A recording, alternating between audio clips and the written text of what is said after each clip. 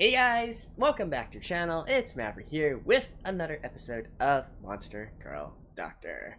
So, continuing on where we left off last episode, even though we went to visit a village of harpies, the episode ended focusing on centaurs instead, and some rather specific fetishes at that.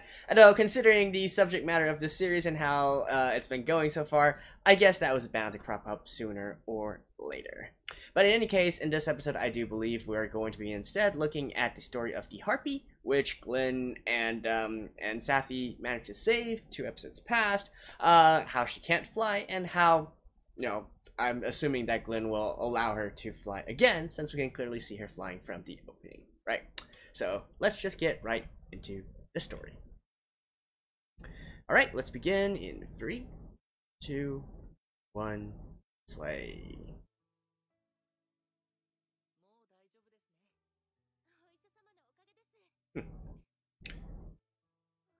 How long did you guys stay here?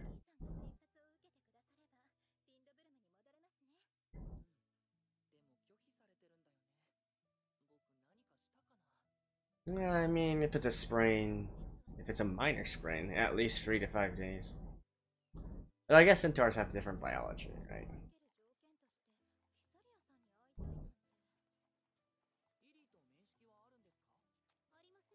Ew, look at that weird animation. Holy crap. Did you guys see that? Yeah. Low budget anime.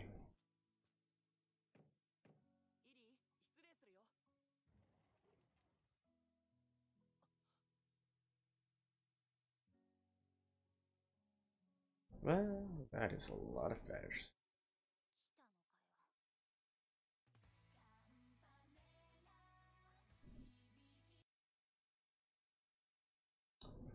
Eh. I mean, we can clearly see her flying in the opening, so that's kind of a spoiler, I guess.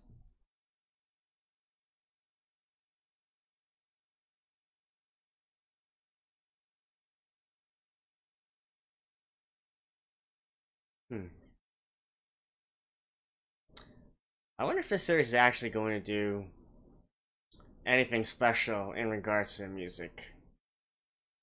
Well, considering it is a budget anime, I guess I can't really expect too much. Sometimes with animes, especially in series like this, even if the original song for the opening or ending wasn't sang by the voice actresses originally, they might do a special version at the very end. Or I guess they could always include it as a part of a special for the Blu-ray set or something like that.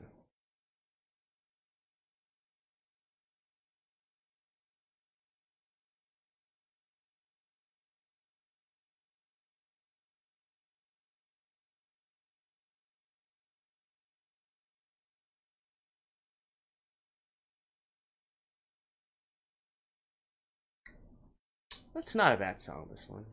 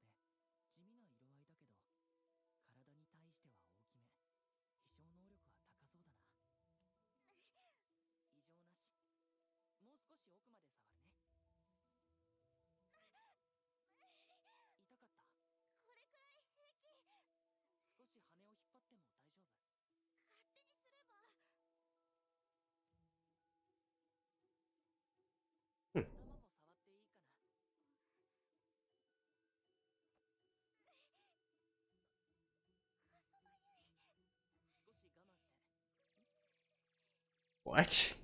That moves?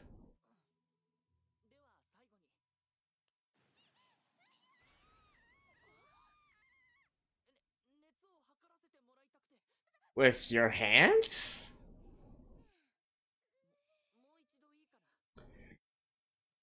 Good question. Eh.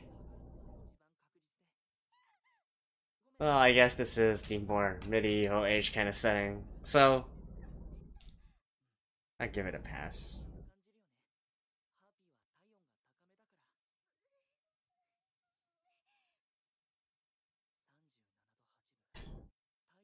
Holy crap.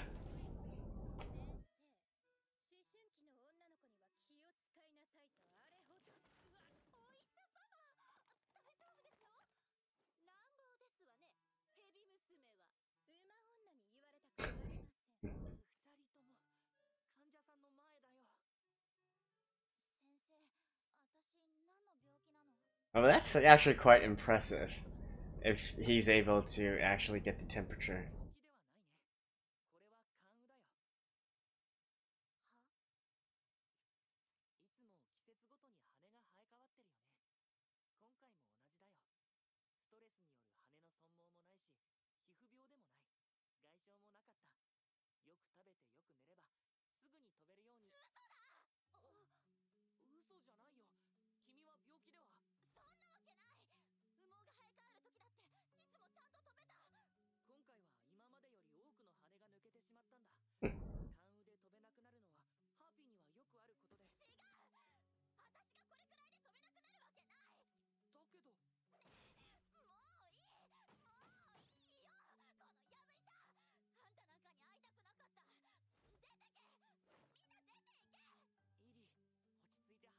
Is it maybe mental?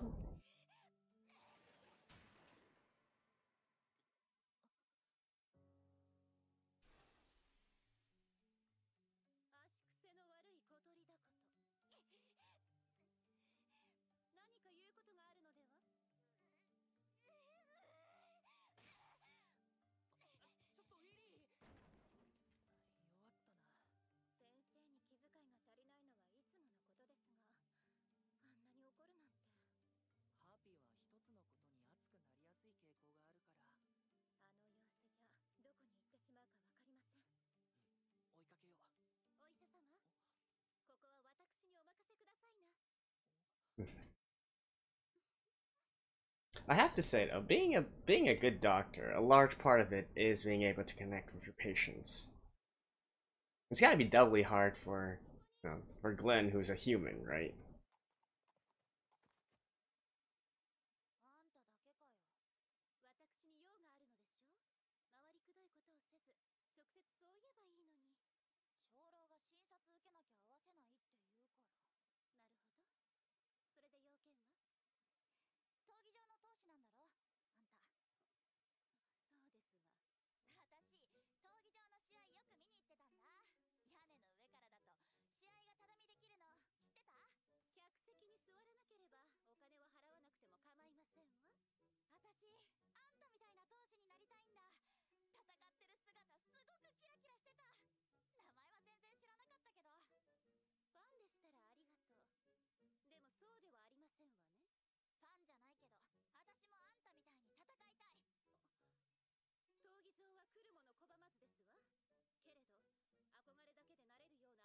Test me.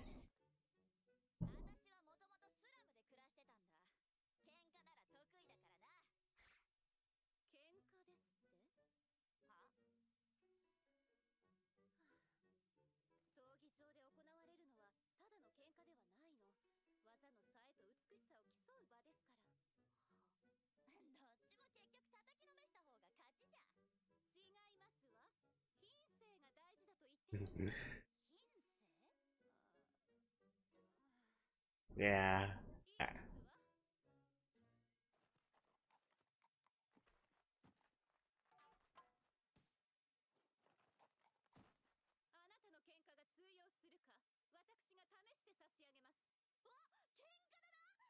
So she uses a kicking style?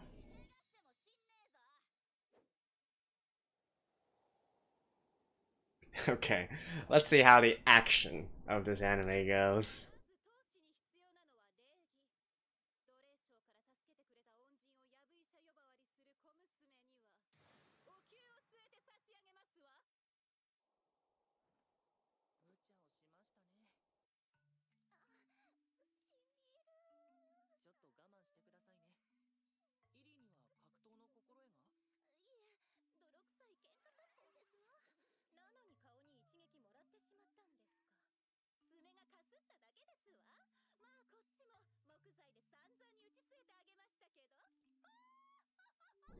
There we go. The classic, high class girl laugh.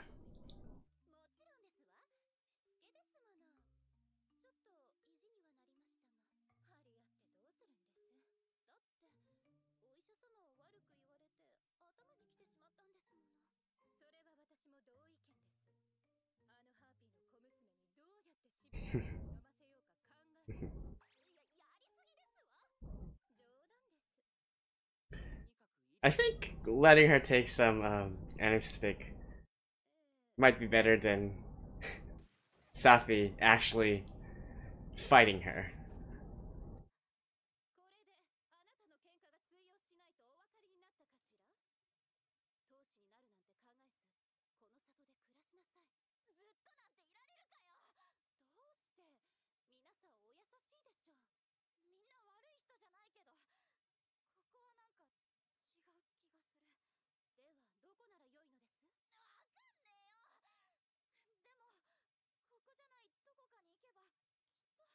Okay, sort of like an outlier.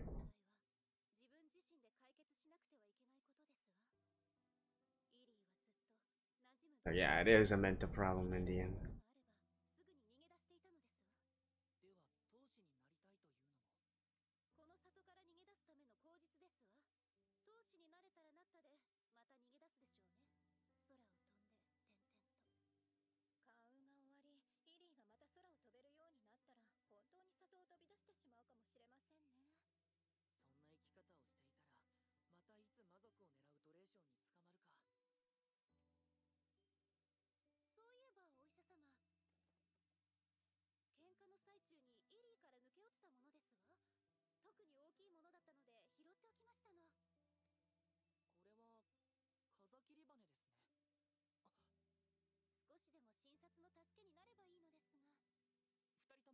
And they couldn't see this while they were sweeping up all the feathers back then?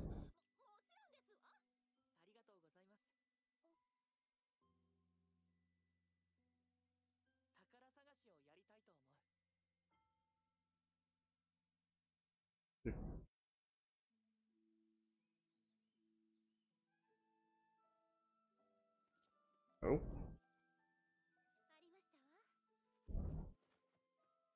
That's like all over the place.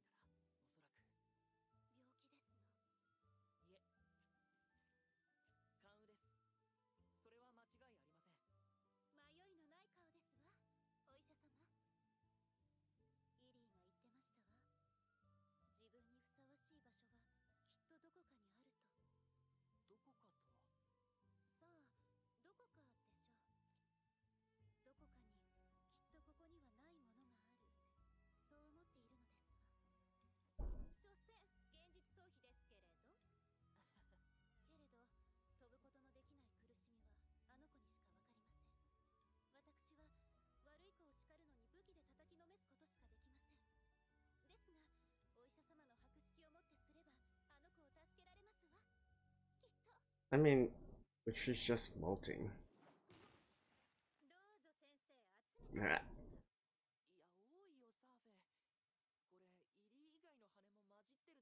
What's with that on her? Oh.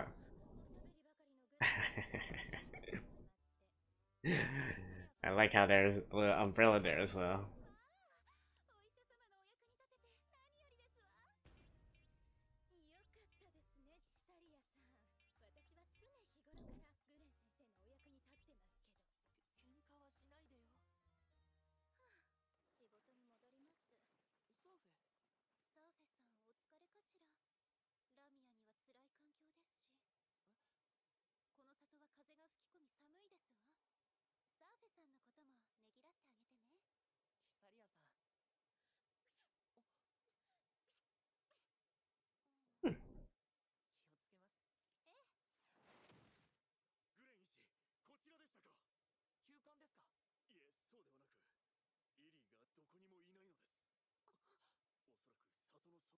I guess, you know, Lamias are snakes, so they're cold-blooded.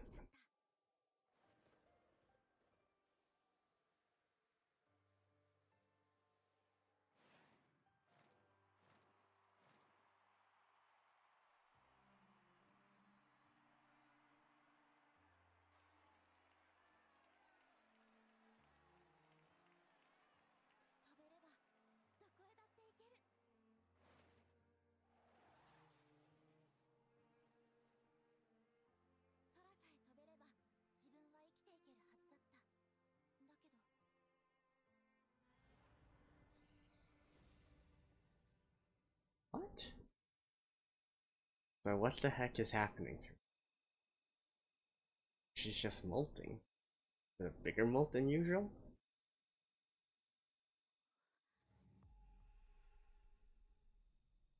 Oh, is it? So it's really purely mental, eh? Okay, let me guess. So there's going to be like some kind of situation happening, somebody's gonna get into danger, and then they're gonna require Illy to fly to save them, or something like that.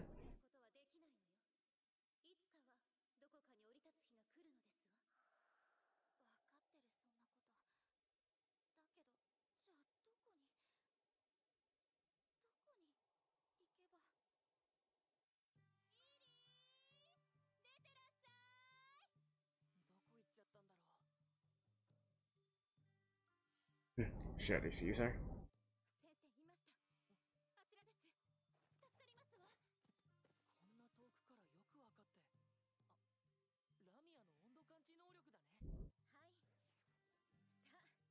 Now, Lamias do make great assassins if you think about it, in this kind of way.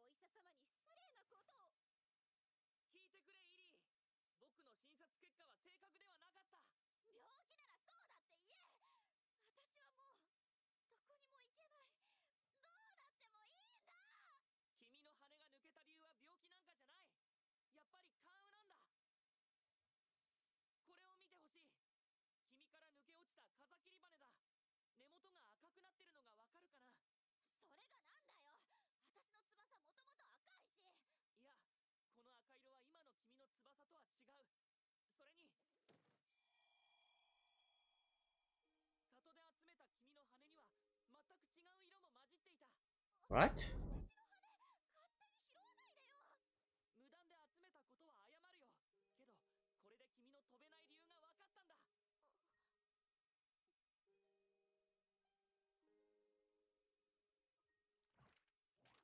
What? Oh hey, it's Kafuli?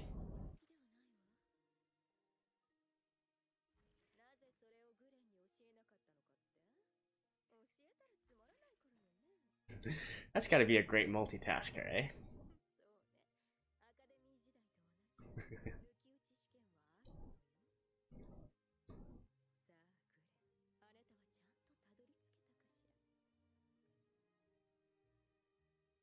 So what is the answer?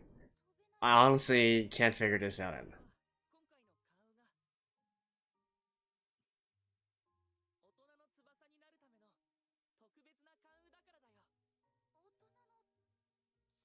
There's a difference? Phoenix blood?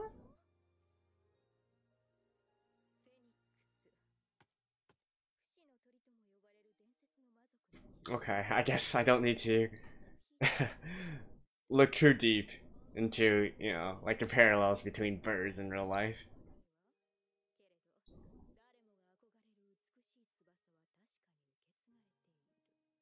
So what does that mean then? That one of her parents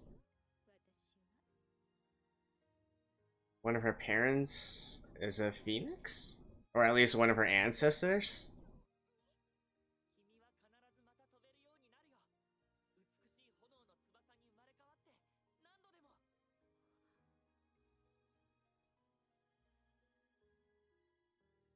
How does that help into her figuring out what she wants though?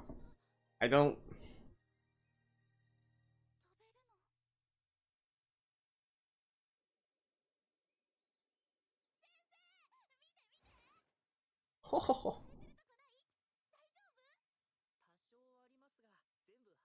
You look kind of ridiculous, Illy. I'm sorry to say that, but...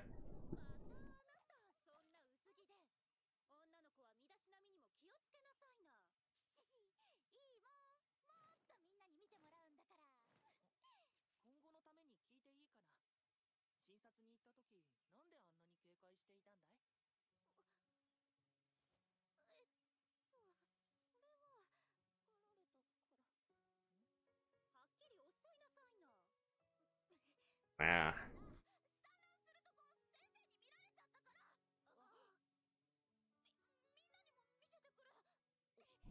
Well, I guess that is kind of an embarrassing thing. Think about it.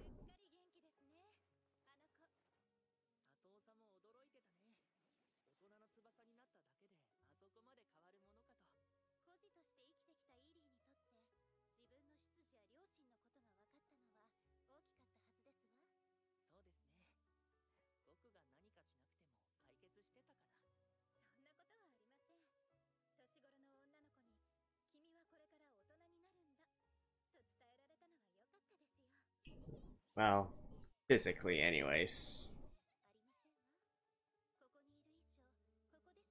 Mentally, not so much.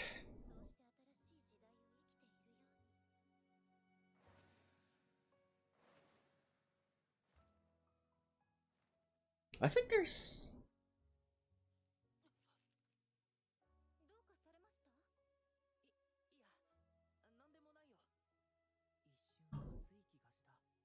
Oh.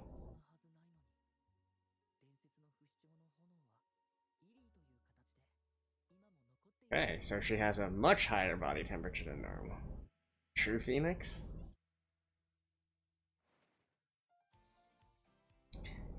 Eh!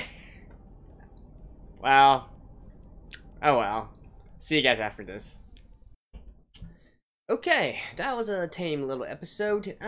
Let's talk a little bit about Illy first, though, in terms of her design, because even though they keep on using the westernized Phoenix within the episode here, right? They translate it as Phoenix, and the pronunciation they also translate it as, they're basically referring to the actual Phoenix of Western culture, right? Both in the way that they pronounce it and in the way that, you know, they're saying it, how it reborns and all so on and so forth.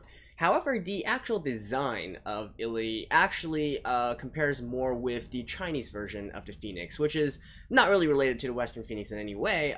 So in Chinese, it's called the Feng Huang, which is, again, kind of sort of the same thing. In Japanese, it's actually, there's a specific terminology for it called the Ho-Oh, which some of you might know from Pokemon, actually. There's a legendary Pokemon named Ho as well, which is based on the Feng Huang, which would be, I guess, if you say it in English, the Chinese Phoenix. So, I think that's where the design concept comes from, and that's why she has like these rainbow colors, feathers in her, compared to like the Western Phoenix, where it should be mostly just red, right? Like a fire or something like that. So just a little bit of trivia there, and I have no idea why they actually decided to use the word Phoenix instead of using Ho-Oh, which could be translated into Phoenix, but would be a little bit less confusing. I guess they just wanted to, you know, make it entirely westernized, since Glenn and all that, these are more westernized concepts, right? These these monster girls, which are based on Western mythological creatures. So yeah, so that's that. As for the episode itself, I gotta be honest, this one was a little bit more tame, not really too interesting to me, to be honest, in terms of the storyline, and also because of Illy's character as well. I don't really have much patience to deal with these kinds of childish characters, if you will, who you know, as and not to mention, I feel like the entire setting of the story for this episode was a little bit weird, right? You go into all of this and trying to say, oh yeah, this is a sort of like a teenage girl or a child going through her puberty phase, right? Being unsure of herself and not sure of her role in the world or something like that. But the thing is, they just never really went deep enough. They didn't really make Illy out to be a likable character at all, beyond just her looks, I guess you could say.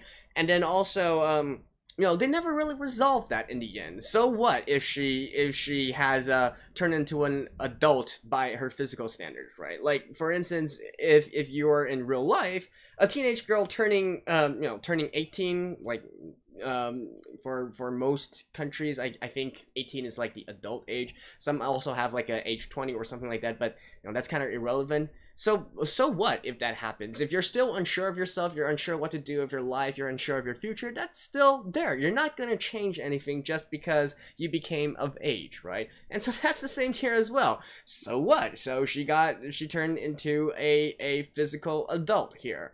Did that change anything in regards to her mental issues or her lack of confidence in herself or whatnot? I mean, at least I wish they would have at least touch a little bit on that part of the story, right? I mean, gaining self-confidence just because you suddenly know that you have this sort of heritage and whatnot. So what, right? Like, what's that actually going to mean for her in the future, right? Does that mean she knows where she wants to stay? She knows what she wants to do? I don't know. I just really don't feel the, how the story was written in this particular episode. Although I guess the problem for that would be stemming all the way back to the light novel source material as well. But that's just my 2 cents on this situation. So I'm okay if you really want to make a character such as this, fine. You gotta at least show us their growth, right? And not just like have one episode dedicated to this and then, you know, just leave it at that. That doesn't really help anything. That doesn't really help me like the character more, and most of it doesn't really solve the character's problems at all. So yeah, anyways, that was like my quick review of this particular episode. Not really much else to say. I guess the little bit of fan service this one, I mean, the part where Glenn was actually measuring her body temperature with his hands, well, go you, Glenn. I guess there's a reason why he's a genius doctor, right? Okay, anyways, that's it for this episode, and I will see you guys next week as well. What did you guys think about this character? Let me know. Am I being a little bit too harsh, maybe, on a not really serious series, but still, I mean, since I'm watching it anyways, you guys know my style. I gotta point out the stuff that, I want to call out. So, in any case, I'll see you guys next time as well. Bye-bye.